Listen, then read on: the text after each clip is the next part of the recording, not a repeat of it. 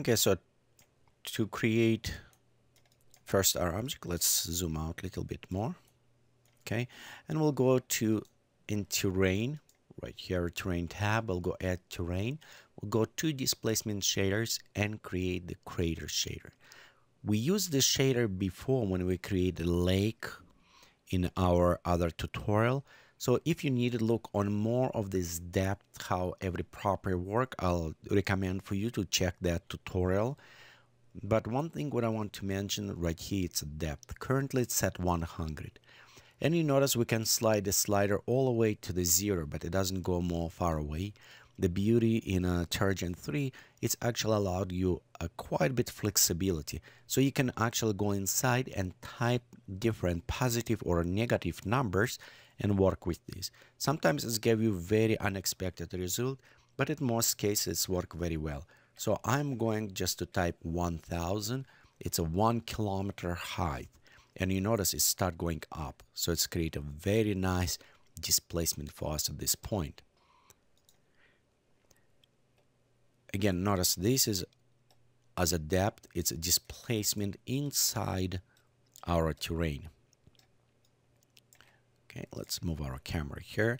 And this is created very nice shape. This is very rough shape, but I don't want to have this kind of spherical effect. I want to apply more volcanic effect to do this. So to do this, I want go inside here and add another displacement. Here's kind of understand how displacement work. In some cases, we'll need put it to apply properly displacement on properly side. We actually need to be sure we have it correct normals coming from this. Normals, it's when from one edge you have it kind of output.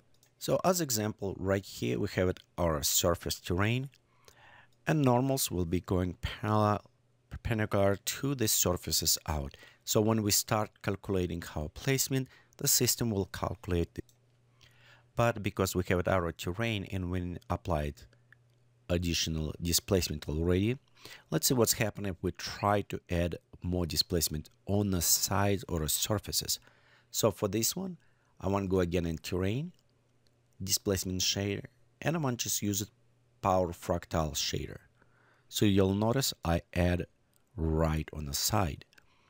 And when I'm going inside, and for example, let's say I want amplitude just to test, apply 200, you'll notice it's applied to every place, but it doesn't apply on my horizontal ones.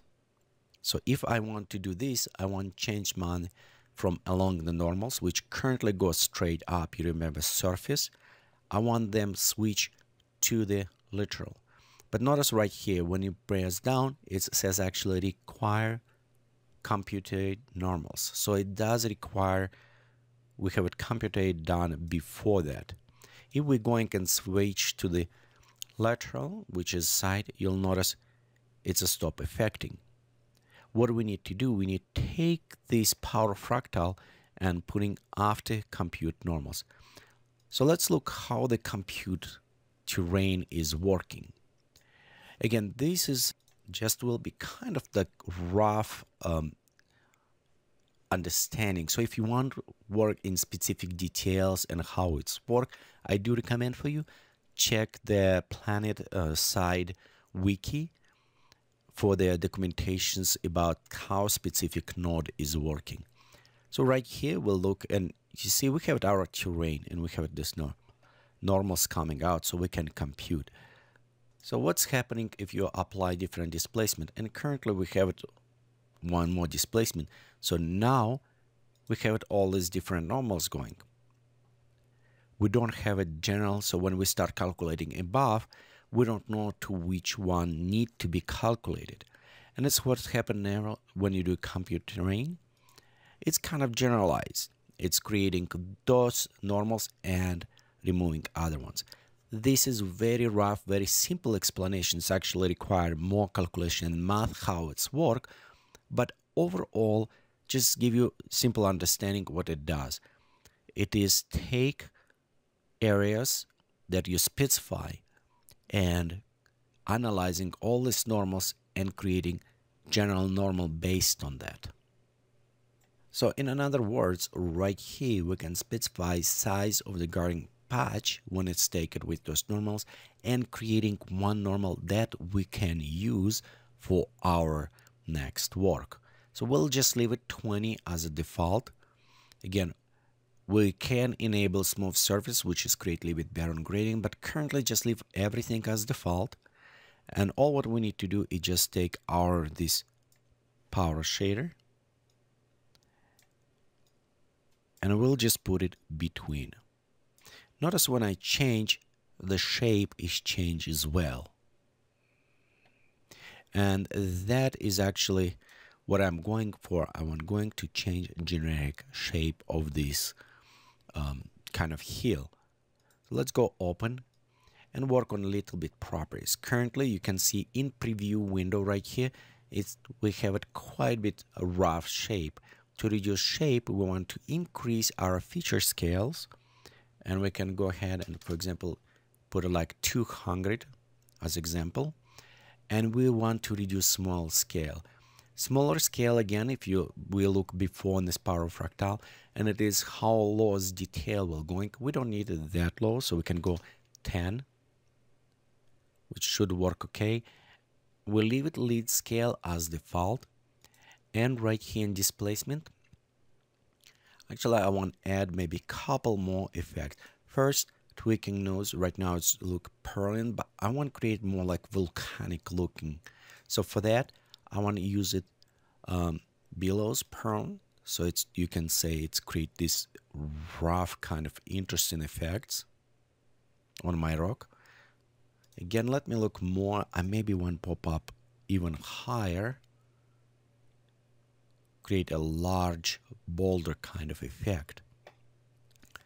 The problem is when we create this effect, we're reducing some of the small features, and that time we start losing all the teeny tiny details on our surface. But that is okay because we will go and add them in a second. Okay, so let's go ahead and smooth just a little bit more of our object, so we reduce all this roughness in a rock, just increase overall thickness of the rock. Okay, let's go look on a scale. That is look good. Okay, let's pop up even just maybe a little bit higher, see how much it will give it to us. Notice right now, because I'm applying here, it's apply to all of my terrain. Even it's kind of to some place there I don't want to apply. And remember before we spoke about some masking. So what I want to do, I want mask area where this effect applied. Simple shape up affecting this small area, so we don't affecting far away. All what we need to do, if we take this simple shade and going to power mask shader. Notice right now on our back mountains, we stop affecting this.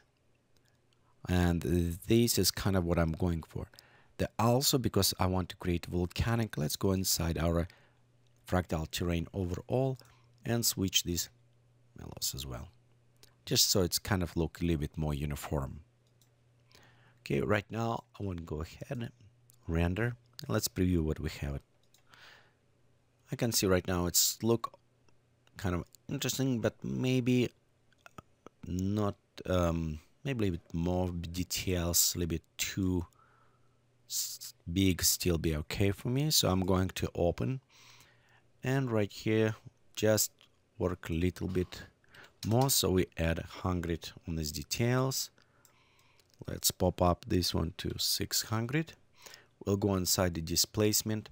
We can increase displacement altitude and also pop up a little bit on offset. I'm going to experiment a little bit, so I'm going to add even larger scale. I can see overall its displacement and increase displacement as well. Again, this is have this rough effect for me. I do not like how it's applied on the bottom, and I need to rework a little bit on this. And we'll do again with additional mask. Okay, as well we can take, if sometimes bring too close inside, we can take offset, and we can increase a little bit offset to remove some internal details to smooth out overall look. Okay, let's go ahead, tweak noise.